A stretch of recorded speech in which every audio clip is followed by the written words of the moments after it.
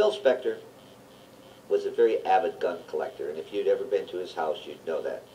And I always go back to this story. There's a famous recording studio that's now burned down and closed called Gold Star.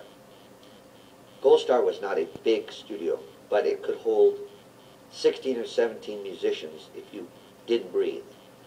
And they would put one mic in the center and 5 rhythm guitar players would circle around it. That's it. Now, the guy who played lead guitar would sit at amp here, the next one playing the next guitar would say here, and the next one there. So now you've got 8 guitar players in one room, all trying to noodle and outdo each other.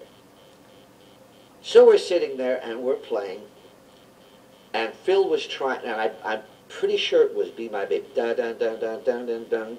I think it was Be My Baby. Maybe I wouldn't swear to that.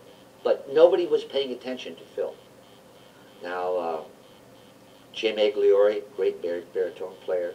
Nino Temple, saxophone player. Ray, 2 basses, 2 keyboards, percussion, drums, 5 brass and 5 horns in one room.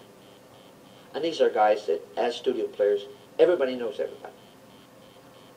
So they're all talking and everybody's carrying on. And nobody's paying attention to Phil, and he's pushing the button and nothing is going on. By the way, before I tell you that, he walked in that night with a full set of tails. Top hat, tails, everything.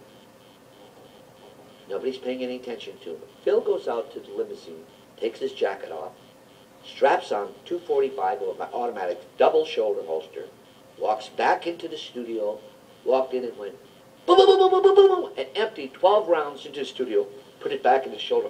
Everybody's sitting going. Walked out, walked back out to his limousine, took the 45s off, grabbed his accordion, walked back into the studio, opened the door, and walked all around the boys playing Lady of Spain. That was pretty much some of the Phil Spector stories. Some of them can't even be told. But I would like to say, with all due respect to Phil Spector, there was like a propane tank that was buried under the basement in Gold Star, in the driveway. That was Phil Spector's wall of sound. The echo chamber is what gave him the dynamic. We went back in '89 to Evergreen Studio, which was owned by Barbra Streisand, and tried to duplicate it. Jack Nietzsche walked in with blank pieces of paper, pencils for everybody on the studio, sat down at the piano, played it. Just before he died of overdub. Played it, walked out back in the booth and sat down.